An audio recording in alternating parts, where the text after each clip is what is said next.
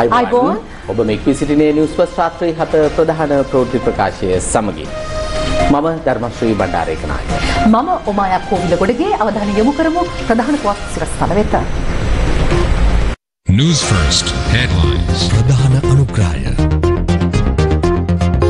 දැනෙන පොලියක් දෙන CDB එක ඩිපොසිට් වෙනස් 30 වසරක නොසැලෙන විශ්වාසය සමග රසයට වග කියන ඩයනා බිස්කට්ස් බැංකු නොයා ඩෙබිට් කාඩ් ඇක්ටිවේට් කරන්න ජීනී ඩවුන්ලෝඩ් කරගන්න ලයිෆ් එකට ලොග් වෙන්න ගමටත් කිරි රටටත් කිරි ඕෂණයෙන් පිරි සූරිය කිරි. Are you after A levels? Get your degree at Horizon Campus Malabay.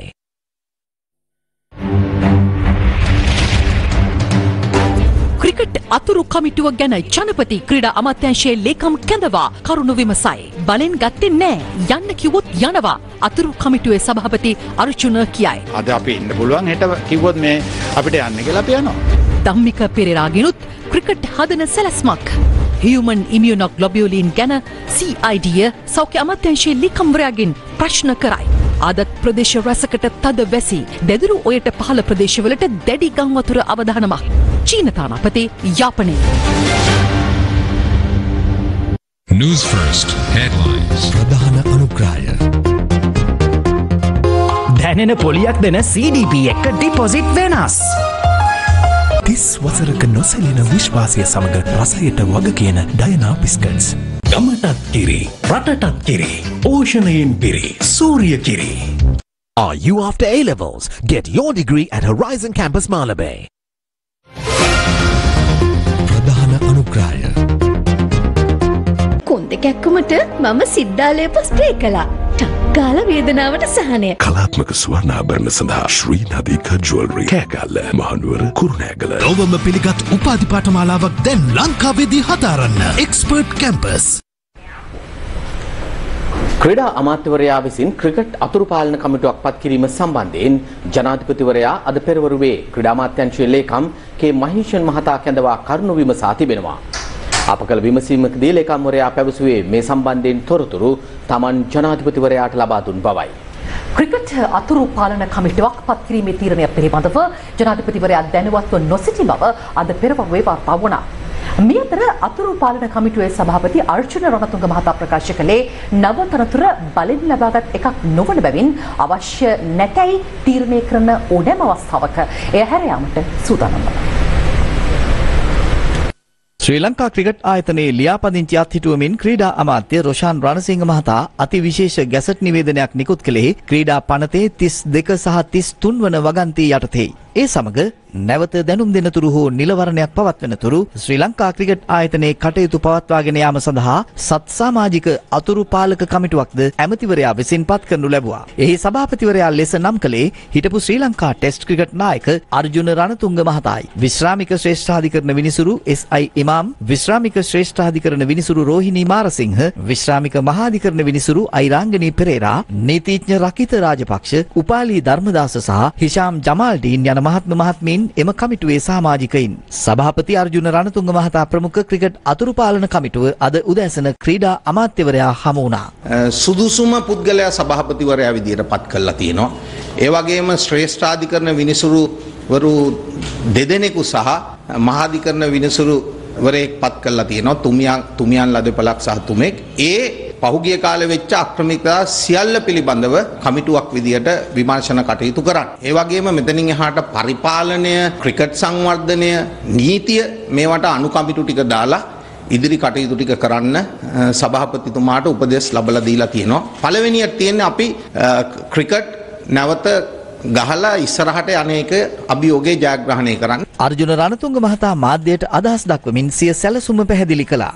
අපිට වැඩක් බාර දීලා තියෙනවා. අපි වැඩේ බාර අර ගන්නවා. ඒක හරියට කරනවා. අපිට යන්න කිව්වොත් අපි යනවා. මේක මේ අපි බලෙන් ඉල්ලගෙන ආපු එකක් නෙමෙයි. අමතුමාගේ දර්ශනයක් එක්ක මේ රටේ දූෂණය වංචාව නැති කරන්න ඕනි කියන අපේ ජනාධිපති කෙනෙක් ඉන්නවනේ. එතුමා ඇමරිකාවේ කියලා කිව්ව දේ තමයි we have zero tolerance for corruption. එතකොට එතුමාට හොඳම දේ තමයි මේ corrupted තියෙන ආයතනය ක්ලීන් කරන්න හදන ඇමතුමාත් එක්ක එකට වැඩ කරලා මේක කරලා දෙන්න. ඉතින් ඒකට අපි දායකත්වය ලබා දෙනවා. මේ ඉන්න කමිටුවේ කිසිම ඇඟිල්ලක් දික් කරන්න පුළුවන් කිසිම පුද්ගලයෙක් නැහැ. ඉතින් අපිට ක්‍රිකට් ටික හදලා දෙන්න. දැන් අපිට තියෙන ලොකුම දේ මට මේව නෙමෙයි ප්‍රශ්නේ තියෙන්නේ. අපි කොහොමද ඊළඟ තරඟාවලියට චැම්පියන්ස් ට්‍රෝෆි එකට ඇතුල් වෙන්නේ? ඉතින් ඒක තමයි ඊළඟ අපේ පරමාර්ථය. මොකද අපි කණ්ඩායම මටින් පල්ලෙහාට ගියොත් අපිට ඒ ප්‍රශ්නෙට එනවා. අපේ ක්‍රීඩකයෝ දක්ෂයි. ඉතින් අපි මේ ටික හදා ගන්න ඕනේ. මේ ජනාධිපතිතුමා මේ පිළිබඳව දැනුවත් මම ඒක දන්නේ නැහැ. මෙහෙමයි. ඉතින් මෙතන කැබිනට් එකේ කතා කරන්න මේක ඇමතුමාගේ අවශ්‍යතාවය ඇමතුමා ඒක කරලා තියෙනවා. ඉතින් මේක පත් කරලා තියෙන ඇමතුමා එක කමිටුව මේ කමිටුවේ හොරු දූෂිතයෝ නැහැ. ඉතින් මේ රටේ ක්‍රිකට් හදන්න ඕනේ නම් කැබිනට් මණ්ඩලයට තීරණයක් තියෙනවා. මේගොල්ලෝ හොඳ නැහැ. ඉන්න හොරු ටිකම තියන්න රටේ ක්‍රිකට් විනාශ වුණාට කමක් නැහැ කියලා ඒ තීරණය කැබිනට් මණ්ඩලයෙන් දෙනවා. අර්ජුන රණතුංග මහතා අද දහවල් ශ්‍රී ලංකා ක්‍රිකට් ආයතනයට පැමිණියා.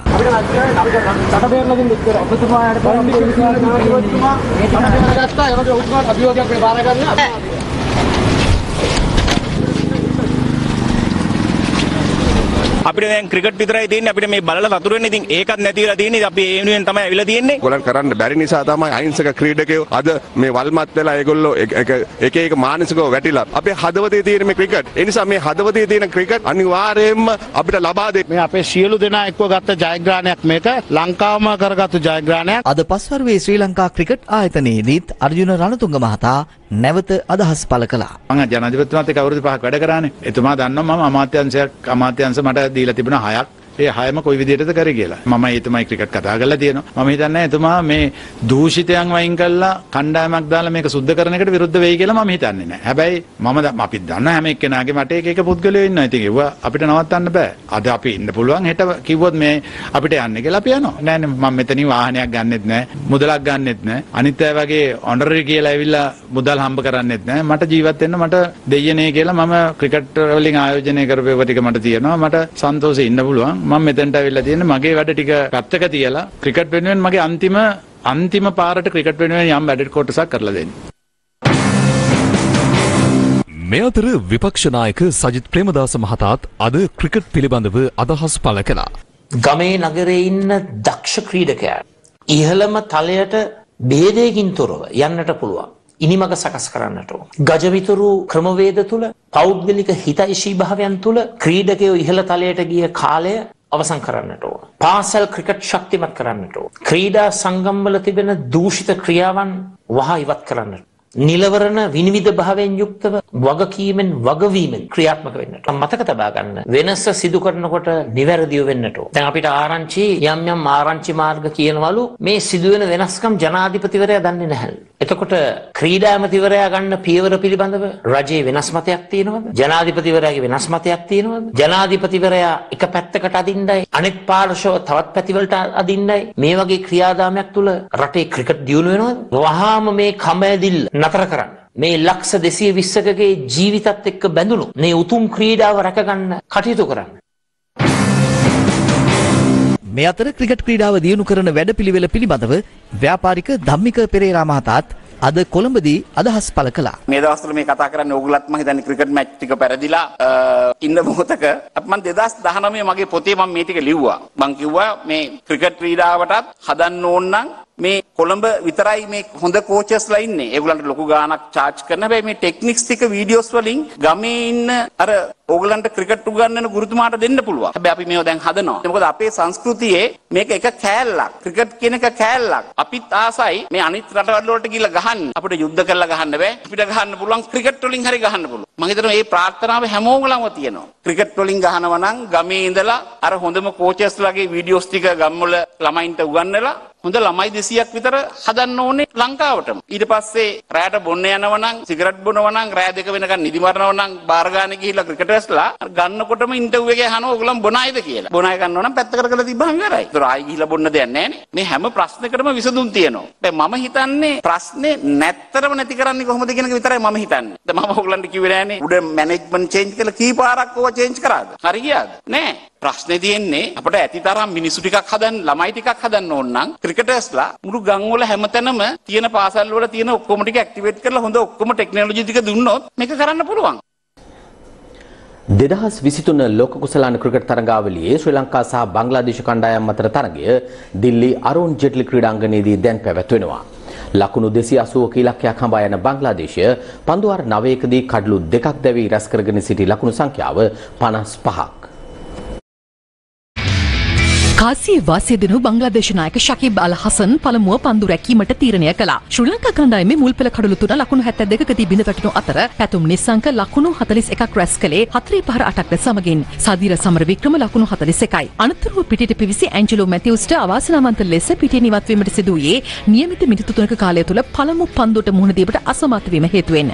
අන්තර්ජාතික ක්‍රිකට් කවුන්සිල නීති සංග්‍රහයට අනුව කඩුල්ලක් බිඳ වැටීමෙන් පසුව ඊළඟට පැමිණෙන පිතිකරුවා මිනිත්තු 3ක් ඇතුළත පළමු පන්දුවට මුහුණ දිය යුතු බව දක්වා තිබෙනවා. හිස් බැස්ම මාරු කිරීමට සිදුවීම හේතුවෙන් ඉහත විනාඩි 3ක කාලය තුළ මැතිව්ස්ට පළමු පන්දුවට මුහුණ දීමට නොහැකි වූ නිසා ඔහු දැවී ගිය ක්‍රීඩකයෙකු ලෙස ප්‍රකාශ කෙරුණා. ජාත්‍යන්තර ක්‍රිකට් තරගයකදී මෙම වරදට ක්‍රීඩකයෙකු දැවී ගිය පළමු අවස්ථාව මෙයයි. චරිත් අසලංක දෙවැනි එක් දින ශතකයේ රැස් කළේ 6 පහර 5ක් සහ 4 පහර 6ක්ද සමගින්. තන්සීම් ශකීබ් කඩලු තුරන් තබා ගත්තා. ශ්‍රී ලංකා කණ්ඩායම සිළු දෙනා දැවී රැස් කළ ලකුණු සංඛ්‍යාව 279ක්.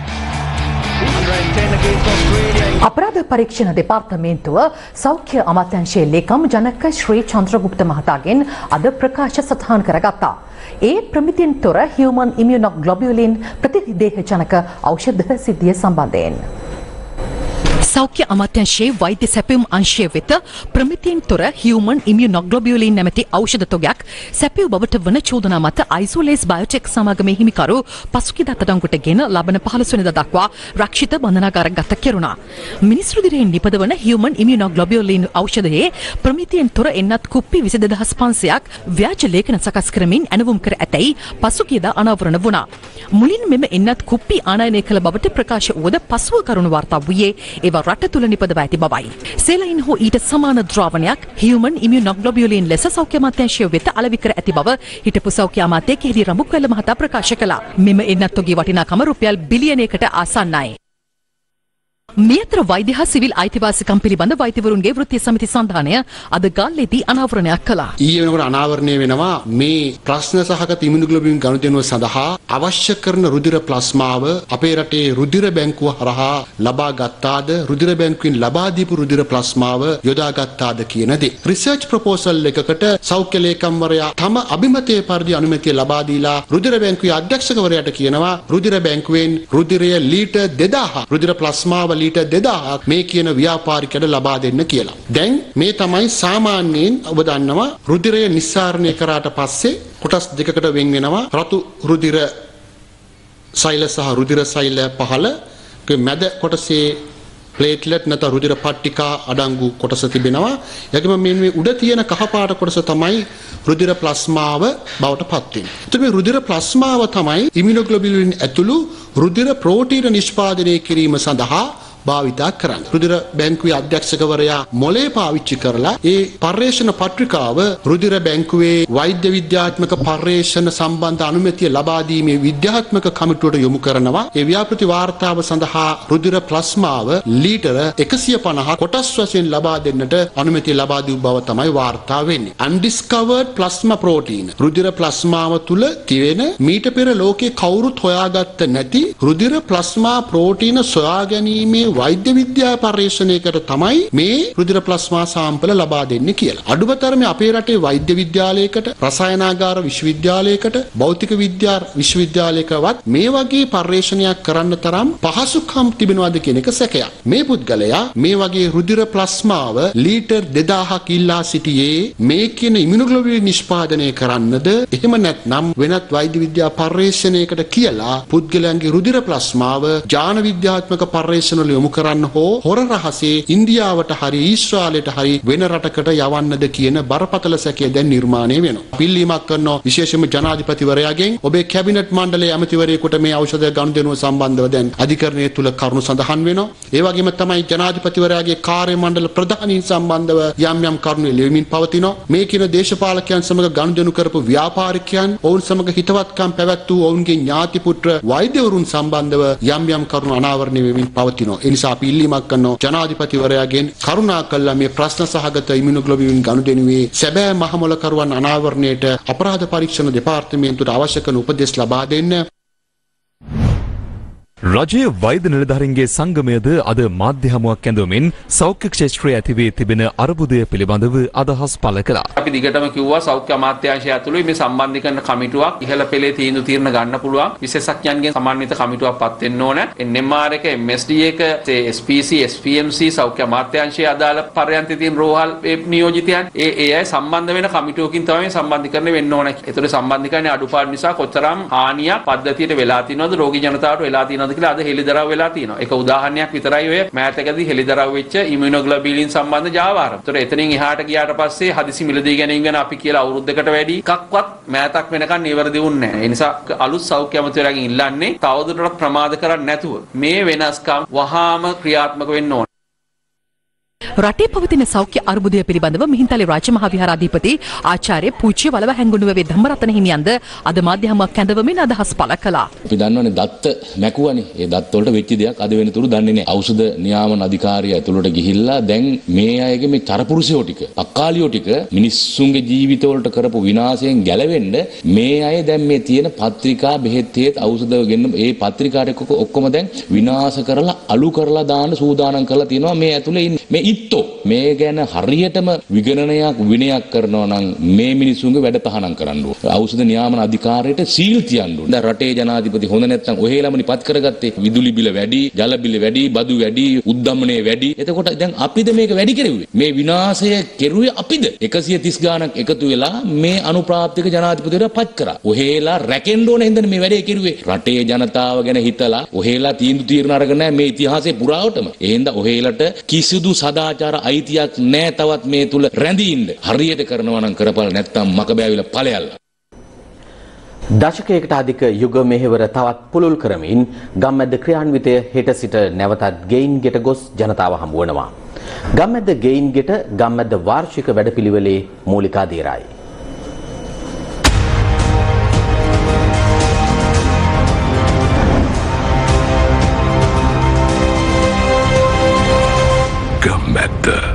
Made in Sri Lanka. ගම්මැද්ද ජනතාව සමීපයට ගිහිල්ලා තොරතුරු හොයලා ප්‍රශ්න හඳුනාගන්නේ විධිමත් ක්‍රමවේදයකට. ව්‍යාපෘති ක්‍රියාත්මක කරන්නේ ජනතා සහායෙන්. ගමට වැඩ කරමින් නගරයටත් සිත සැලසූ ගම්මැද්ද අද ජාත්‍යන්තර ප්‍රසාදය දිනාගෙන ඉන්නේ මිනිසුන් වෙනුවෙන් කැප වූ ක්‍රියාන්විතයක් විදිහටයි. මේ දෙවන්ත ක්‍රියාන්විතයේදී පේරාදෙණිය සරසවියේ විද්‍යාර්ථීන්ගේ සහයත් ගම්මැද්දට ලැබෙනවා. මෙවරත් ගෙයින්ගෙට ගමන සිදුවන්නේ පේරාදෙණිය විශ්වවිද්‍යාලයේ සහාය ඇතිවයි. ශ්‍රී ලංකාවේ දිස්ත්‍රික්ක 25 තුලම ක්‍රියාත්මක කිරීමට බලාපොරොත්තු වෙනවා. එෙහිදී ශ්‍රී ලංකාවේ මේ දිස්ත්‍රික්ක 25 තුල තෝරා ගනු ලැබූ දුෂ්කර ගම්මානවල ඇවිද යමින් ඒ ගම්මානවල තියෙන සමාජ ආර්ථික සහ පාරිසරික ගැටලු හඳුනා ගන්න අප උත්සාහ ගන්නවා. මෙම උත්සාහයේදී වැදගත්ම කාරණය වන්නේ මේ ග්‍රාමීය ප්‍රජාව මුහුණ දෙන අභියෝග නිවැරදිව තේරුම් ගැනීම. පසුගිය වසර කිහිපයක් පුරාම පේරාදෙණිය විශ්වවිද්‍යාලයත් එක්ක සම්බන්ධ වෙලා මේ ග්‍රාමීය ප්‍රජාවට තියෙන ගැටලු හඳුනා ගන්න හොඳ පර්යේෂණයක් දියත් කළා. මම හිතන්නේ මේ පර්යේෂණය ලංකාවේ හැම ගම්මානයකම ජීවත් වන ගැටලු වලට අභියෝග වලට මුහුණ දෙන සහ ඒවාට විසඳුම් ලබාගත් පුද්ගලයන් දන්නවා. ගම්මැද්ද එකතු වෙලා මේ කරපු වැඩසටහන ඉතාමත්ම සාර්ථක වුණා පහුගිය වසර කිහිපය තුලම. මම හිතන්නේ ඒක ඉතාමත්ම වැදගත්. පහුගිය කාලේ කොවිඩ් වගේම ආර්ථික ප්‍රශ්න නිසාත් ජනතාව විවිධාකාර ගැටලු වලට මුහුණ දෙමින් ඉන්නවා. හමු වෙලා සමන් දීලා ඒවා හඳුනා ගන්න ගම්මැද්ද සූදානම්.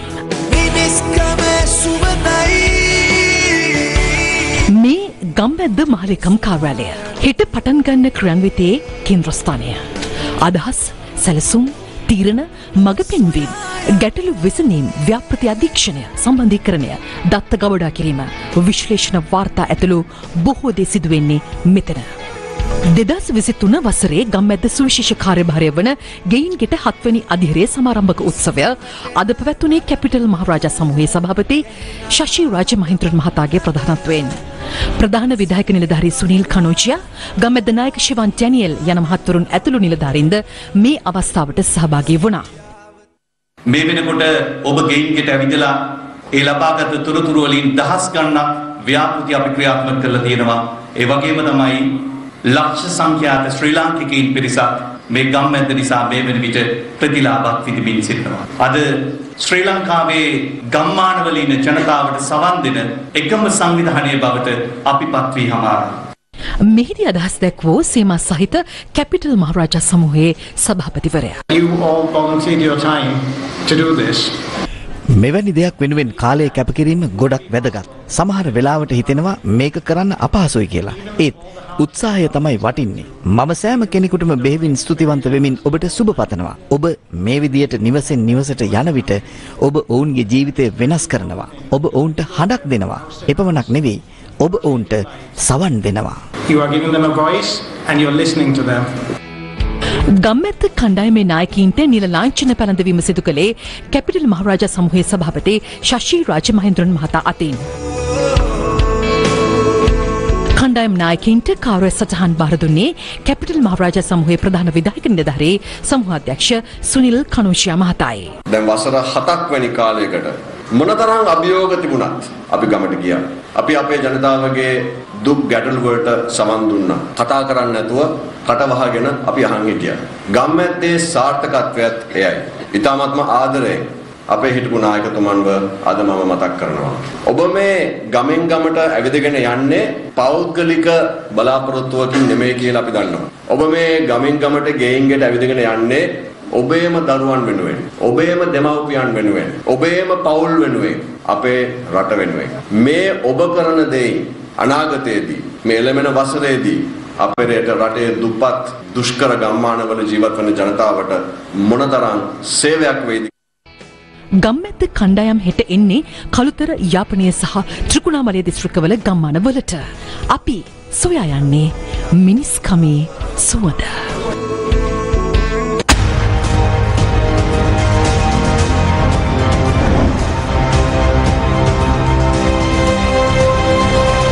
ගම්මැද්ද made in Sri Lanka. ඔබ උණුසුම් හෝ සීතල දෙයක් ආහාරයට ගන්න විට දන්ත ස්නායු උත්තේජනය වෙනවා. බොහෝ දෙනෙක් මේ තත්ත්වය නොසලකා හරිනවා. ඒත් එය අනිවාර්යයෙන්ම සැලකිය යුතු තත්ත්වයක්. කල්ගත වෙද්දී මේ සංවේදීතාවය බරපතල වෙන්න පුළුවන්. මගේ නිර්දේශය නම් ඔබේ දන්තාලේපය වෙනස් කරලා සෙන්සොඩයින් වලට මාරු වෙන්න. මේ කතාව තව පොඩ්ඩකින්. ප්‍රධාන අනුග්‍රහය කොන්ද කැක්කුමට මම සිද්ධාලේප ස්ප්‍රේ කළා.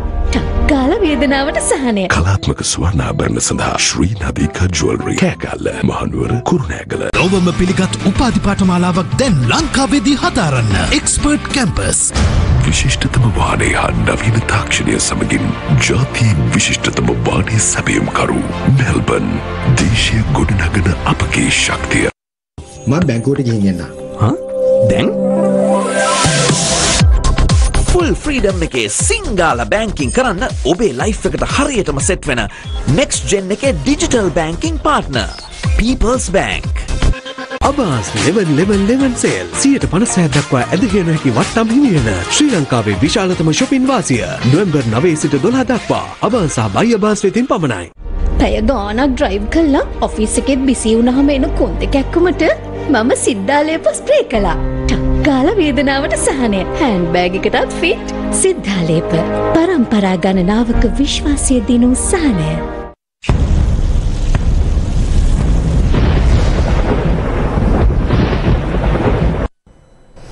දැන් කාලගුණ තත්ත්වය බස්නාහිර මධ්‍යම සබරගම සහ ඌව පළාත් වලටත් ගාල්ල සහ මාත්‍ර දිස්ත්‍රික්කවලත් ඇතැම් ස්ථානවලට තවදුරටත් මිලිමීටර 100ක පමණ තද වැසි ඇතිවිය හැකි බව කාලගුණ විද්‍යා දෙපාර්තමේන්තුව පවසනවා. එම දෙපාර්තමේන්තුව දැනුම් දෙන්නේ දිවයිනේ බොහෝ පළාත්වලට පස්වරු කාලයේ තනින් තන වැසි හෝ ගිගුරුම් සහිත වැසි ඇතිවිය හැකි බවයි. බස්නාහිර සබරගම මධ්‍යම සහ ඌව පළාත්වල ඇතැම් ස්ථානවල උදැසන කාලයේ මීදුම් සහිත තත්ත්වයක් ඇතිවිය හැකි බවද කාලගුණ විද්‍යා දෙපාර්තමේන්තුව සඳහන් කළා. මේ අතර බස්නාහිර මධ්‍යම සබරගම උතුරුමැද වයඹ ඌව සහ දකුණු පළාත්වලත් මුලතිව් සහ මන්නාරම දිස්ත්‍රික්කවලත් සවස් කාලයේදී හෝ රාත්‍රී කාලයේදී තනින් තන ගිගුරුම් සහිත වැසි සමග ප්‍රබල අකුණු ඇතිවිය හැකි බවද කාලගුණ නිවේදනයේ සඳහන්. කුරුණෑගල දිස්ත්‍රික්කයේ දැදුරුවේ ජලාශයේ වාන්දොරටු 8ක් මේ වන විට විවෘත කරලා පවතිනවා. එයින් තත්පරයට ඝන අඩි 17200ක ධාරිතාවයකින් ජලය පහළට ගලාගෙන එනවා. මේ තත්ත්වය සැලකිය යුතු තරම් විශාල ජල ධාරාවක්. ඒ අනුව කුරුණෑගල සහ පුත්තලම දිස්ත්‍රික්කවල වාරියපල, නිකවැරටිය, මහව, කොබෙයිගනේ, බිංගිරිය, පල්ලම, හලාවත සහ ආරච්චි කට්ටුව, ඒ වගේම රස්නායකපුර ප්‍රාදේශීය ලේකම් කොට්ටාශ තුල දැදුරොය දෙපස පහත් බිම්වල ගං වතුර තත්ත්වයක් ඇතිවීමේ හැකියාව පවතිනවා. මේ අවදානම හෙට දිනය පුරාමත් පවතිනවා. අද දිනය සහ හෙට දිනය පුරාම කොළඹ බදුල්ල ප්‍රධාන මාර්ගය බෙරගල සිට හල්දුම්මුල්ල දක්වා ප්‍රදේශයෙන් වසා දමා තිබූ මාර්ගයේ එක් මන්තිරුවක් අද පස්වරුවේ විවෘත කෙරුණා. බදුල්ල දිස්ත්‍රික් ලේකම් ප්‍රභාත් අබේවර්ධන මහතා සඳහන් කළේ එම මාර්ගය නැවත දැනුම් දෙනතුරු පස්වරු 6 සිට උදෑසන 6 දක්වා බෙරගලින් වසා තැබීමට තීරණය කර ඇති බවයි. ඊයේ රාත්‍රී 7ට පමණ කොළඹ බදුල්ල ප්‍රධාන මාර්ගයේ බෙරගල බත්ගොඩ ප්‍රදේශයෙන් පස්කන්දක් කඩා වැටීම හේතුවෙන් මාර්ගයේ ගමනාගමනය සම්පූර්ණයෙන්ම නවතා දමා තිබුණා. ආපදා කළමනාකරණ මධ්‍යස්ථානයේ අධ්‍යක්ෂ ජෙනරාල් මේජර් ජෙනරල් සුදන්ත රණසිංහ මහතා පැවසුවේ එම මාර්ගයට පස්කන්දු කඩා වැටීම සහ ගල් පෙරලීම හේතුවෙන් එම පියවර ගත් බවයි.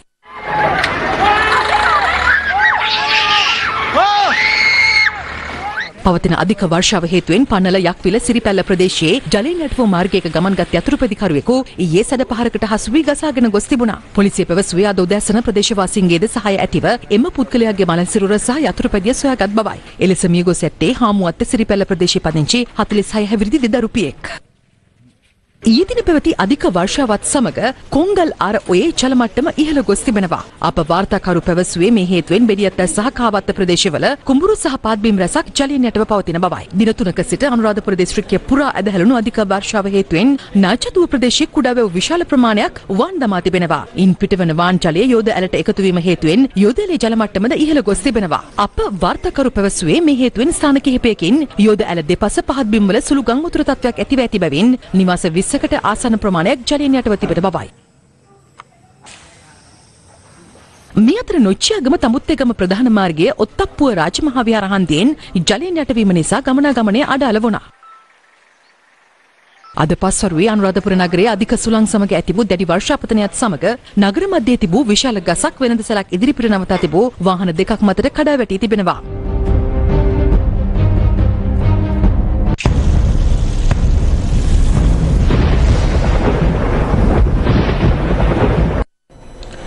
ශ්‍රී ලංකාවේ චීන තානාපති කීසෙන් හොන් මහතා අද යාපනයේ සංචාරයක නිරත වුණා. ඔහු මේ සංචාරයේ නිරත වන්නේ ඉන්දිය මුදල් අමාත්‍යවරිය යාපනයේ සංචාරය කර දින කිහිපයක් ගත වීමත් සමගයි. මේ අතර චීනය සමග සමීපව කටයුතු කරන පාකිස්තානයේ ශ්‍රී ලංකා මහ කොමසාරිස්වරයාත් අද අම්පාර සායින්ද මරුදු ප්‍රදේශයේ සංචාරය කරා.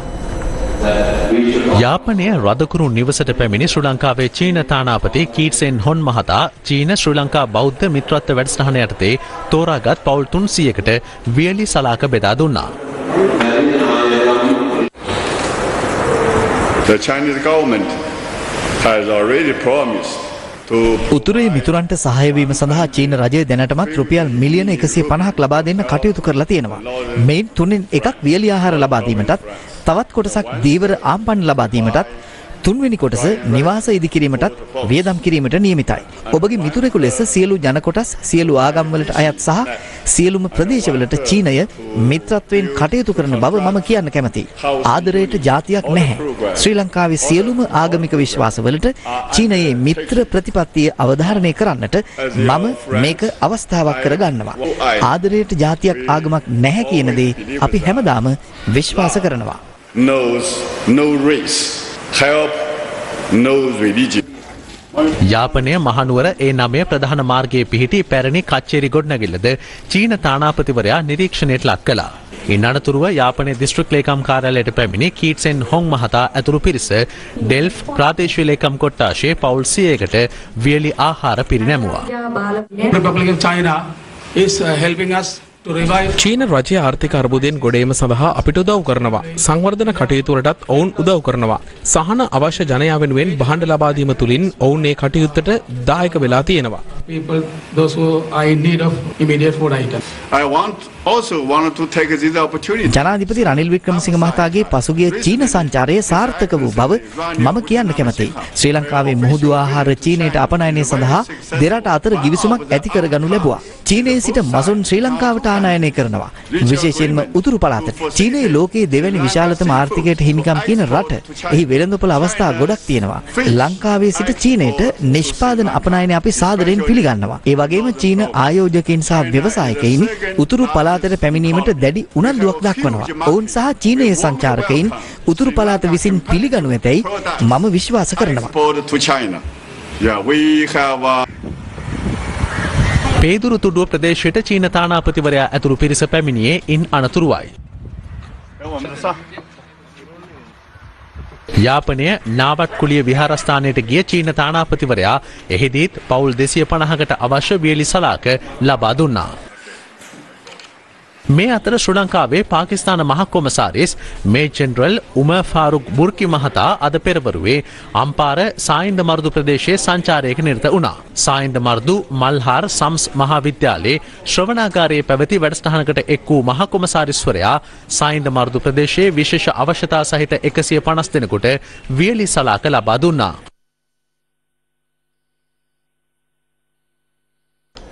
කෘෂිකර්ම දෙපාර්තමේන්තුවේ කොන්ත්‍රාත් පදනම යටතේ සේවය කරන එක්සත් නිදහස් කොන්ත්‍රාත් සේවක සංගමේ සේවකින් පිරිසක් අද උදෑසන කෘෂිකර්ම අමාත්‍යාංශයට පැමිණියා. ඔවුන් ඉල්ලා සිටින්නේ තම රැකියාව ස්ථිර කර දෙන ලෙසයි.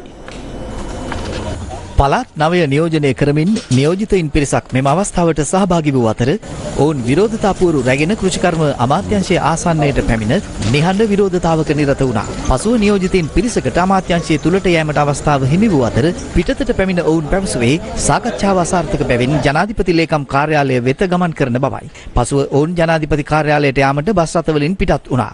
නමුත් පොලිසිය ඔවුන් රැගත් බස් රථවලට ගමන් කිරීමට අවස්ථාව දුන්නේ නැහැ.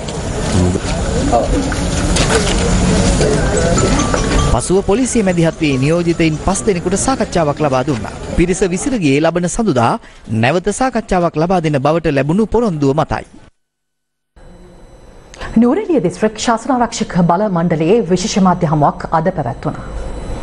මහා සංකරත්නයේ සහභාගී වූ මෙම මාධ්‍ය හමුවේදී අවධානය යොමු වූයේ නුවරඑළිය සම්පත් විකිණීමට කරන යෝජනා පිළිබඳවයි. මේ රටේ ජනාධිපති කියා ගන්න මිනිස්යාට වෙනුවෙන් අපි දැඩි පිළිකුලෙන් යුතුව හෙලා දකිනවා. මේ නුවරඑළියට පහුගිය දිනක පැමිණිලා නුවරඑළියේ ලකුණු බඳු තැපැල්හල විකුණා දමන්නට මේ කාලකන්ණි මිනිස්යා කිසි කැතක් නැතුව, චකිතයක් නැතුව, බයක් නැතුව අනකරන විදිය දැක්කහම ආදායම් බදු දෙපාර්තමේන්තුව විකුණනවා. නුවරඑළියටම සීමා වෙච්ච මිල්කෝ ආයතනය විකුණනවා. ක්‍රීඩාංගණය විකුණනවා. මේ සියල්ල විකුණලා දමමින් මේ මිනිසයා සූදානම් වෙන්නේ යනකම් හයියට ඉන්න හෙන්චයියන්ට මේවා තුට්ටු දෙකට විකුණලා විනාශ කරලා දාන්න. මේ කාලකන්ණි මිනිසයාට මේ රට ගොඩ දාන්න බෑ. කොහෙත්ම ගොඩ දාන්න බෑ.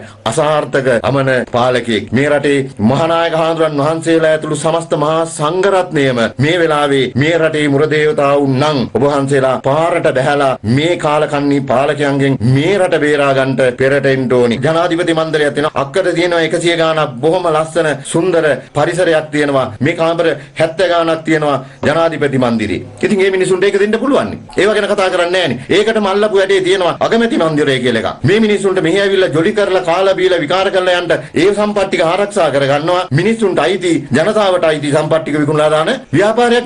අබාස් 11 සේල් 50% දක්වා ඇදහිය නොහැකි වට්ටම් හිමිවෙන ශ්‍රී ලංකාවේ විශාලතම shopping වාසිය නොවැම්බර් 9 සිට 12 දක්වා අබාස් සහ බයි අබාස් වෙතින් පමණයි. උපරිම රසයෙන් පිරි පියෝඩෙල් ඔරිජිනල් කිරිතේ කෝපයක් සඳහා වැයවන්නේ රුපියල් 45ක් පමණයි. ශ්‍රී ලංකා වනිතා විමාන පෙරගමන් චාරිකා ඔබේ අයිදුම්පත ඔබේ නගරයේදීම අපට බාර දෙන්න. නොවැම්බර් 7 වෙනිදා උදෑසන 9:30 කළුතර සවස 3 පානදුර ශ්‍රී ලංකා වනිතා විමාන දැය නගන වනිතා බලගැන්වුම.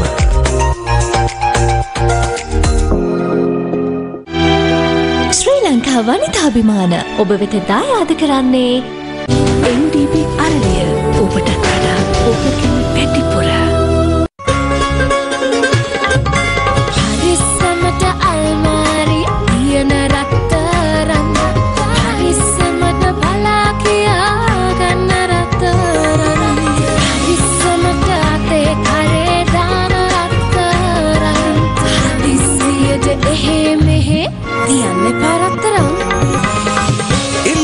පුංචි රන්සවිල් රන්නය සේවාව. පරිස්සමට තියෙන රත්තරන් හදිස්සියට තියෙන තැන. අබාස් ලෙවන් සේල් 50% දක්වා ඇදහිය නොහැකි වට්ටම් හිමිවෙන ශ්‍රී ලංකාවේ විශාලතම shopping වාසිය නොවැම්බර් 9 සිට 12 දක්වා අබාස් සහ බයි අබාස් වෙතින් පමණයි. Best Fast ප්‍රධාන අනුග්‍රහය Next Gen එකේ digital banking partner People's Bank. ශ්‍රී ලංකා මහ බැංකුව අද නිකුත් කළ විනිමය අනුපාත අගයන් වලට අනුව ඇමරිකානු ඩොලර එක විකුණුම් මිල රුපියල් 334.40ක් ලෙස දැක්වුණා. ඩොලර එක ගැනුම් මිල සටහන් වුණේ රුපියල් 323.94ක් ලෙසයි. බ්‍රිතාන්‍ය ස්ටර්ලින් පවුමක විකුණුම් මිල රුපියල් 415.41ක් ලෙස දැක්වුණා. යුරෝ එකක විකුණුම් මිල දැක්වුණේ රුපියල් 360.90ක් ලෙසයි. රාජ්‍යගත ප්‍රධාන ප්‍රවෘත්ති ප්‍රකාශය අවසන් වෙනවා. හමු වෙමු රාත්‍රී 10ට. අයිබෝන්.